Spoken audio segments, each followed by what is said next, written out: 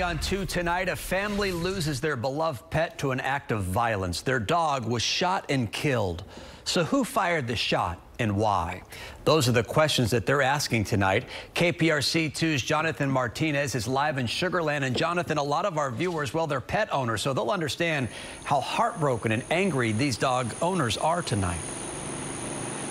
Yeah, indeed, Chris, anybody who owns a pet or loves animals for that matter is probably going to be pretty upset. This family says their dog accidentally got out of their yard. However, they never would imagine what would happen next. This is a look at 7-year-old Bullet. And more than just a pet, Johnny Melcher says he was family. He was amazing. He was playful.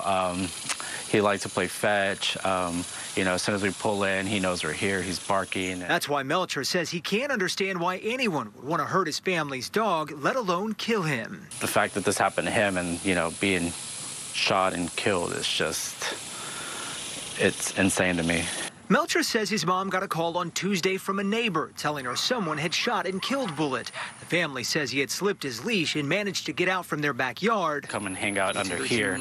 Bullet was discovered not far away. He never did anything to anybody, so, you know, he didn't deserve this. The family has since filed a report with the Fort Bend County Sheriff's Office about what happened to their dog. Angry, you know, just mad. Sad, of course, but just definitely mad that someone would do this to any animal. Oh, boy.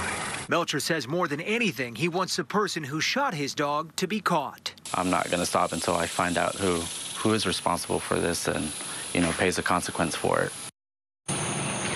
The Fort Bend County Sheriff's Office is now looking into this case. If you have any information about it, you are urged to give them a call. We are reporting live near Sugar Land. I'm Jonathan Martinez, KPRC 2 News. Thank you, Jonathan. And we learned about both of our top stories tonight from you at home, our KPRC2 viewers. You emailed us asking us to look into those stories. So if you have a story that you think we should pursue, please reach out. You can call us at 713-223-TIPS or email us at storyideas@kprc.com. All right, now.